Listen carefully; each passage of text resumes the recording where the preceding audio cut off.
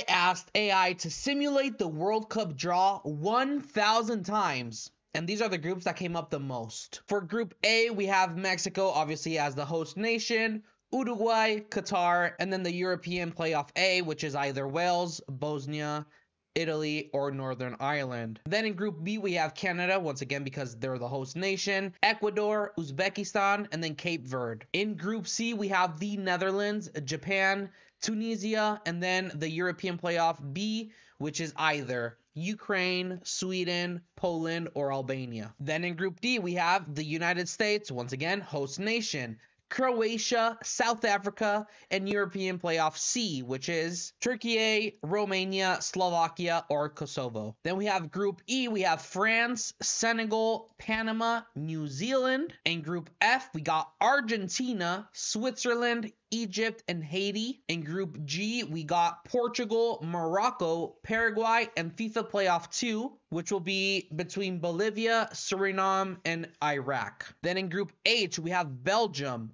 Austria, Ivory Coast, and Jordan. Group I, we have Brazil, Iran, Saudi Arabia, and the Euro Playoff D, which could be Denmark, North Macedonia, Czech Republic, or Ireland.